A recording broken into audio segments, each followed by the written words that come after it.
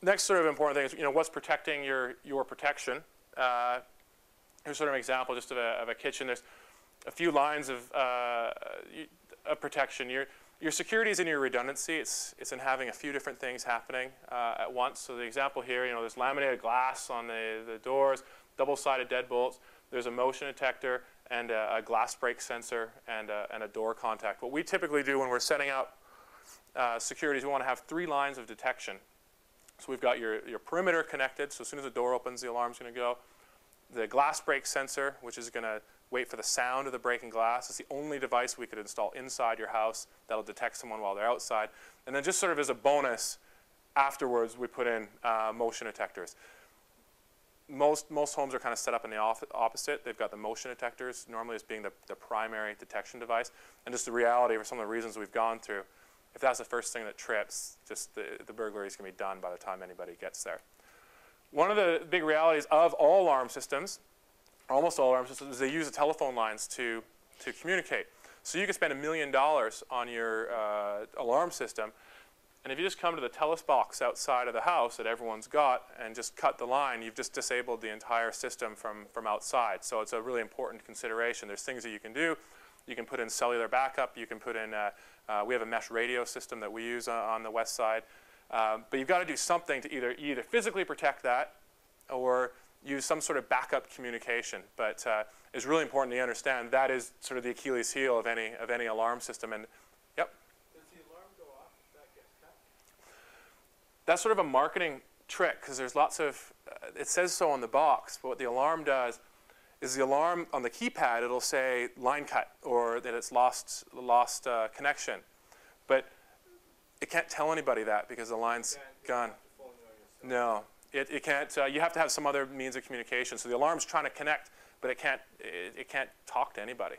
So that's why you have to have the backup communication. Right. So the monitoring station doesn't even get that.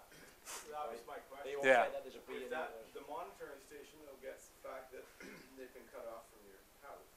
yeah, no, because what happens is you're sharing the phone line. Because the way the technology works is the phone line's connected to your house, and the alarm system gets attached to your phone line that you're using. Now, we could install, like years ago, like in banks and jewelry stores, you'd put in a special alarm system that would pull that line constantly. So if you cut the phone line, the alarm company would know that all it would know is that the line is maybe not working, maybe it's been cut. They wouldn't know what's going on. But you'd have to have that phone line dedicated. So you have to pay $40 to Telus for that line just for, and then have the gear going back and forth. And it wasn't a very effective system anyways. So we can get around it now easily. It's just important that you know that that's a risk on every alarm. Now the other thing that is a risk is, Sorry. yeah. How do you get around it? We put in backup systems, like cellular backup. So we install, it's literally a cellular phone that gets attached to the alarm system down in the basement. So when the alarm goes off, it sends a signal over your phone line, and it also sends it using a cellular signal to us. We also we have a network called the Blink network that's set up throughout the west side of Vancouver, and it's a mesh radio. And so what it does when the alarm goes off, it sends us a signal within 1 second. We get a wireless signal, and so it's the most secure and the fastest. But you can't. So it doesn't matter. You can cut the lines. We're still going to get the signal. It's just you have to have both. One of the risks is a lot of people now are switching from their Telus analog phone line over to Vonage. Vonage is just like a regular sort of voice over IP, a computer network-based system, and then Shaw Digital Phone and Rogers Home Phone. A service like Vonage, you see advertised on TV, your alarm will not work. Like there's just no way. The alarm system will absolutely not be able to communicate over Vonage. And you also can't call 911 on a lot of those systems. And there's some major lawsuits going on in the States right now because that wasn't really, no one was told that when they called 911 that it wasn't going to get anywhere. Now with Shaw Digital Phone and Rogers Home Phone, 911 will work. And we've had a bit of a battle with on my blog.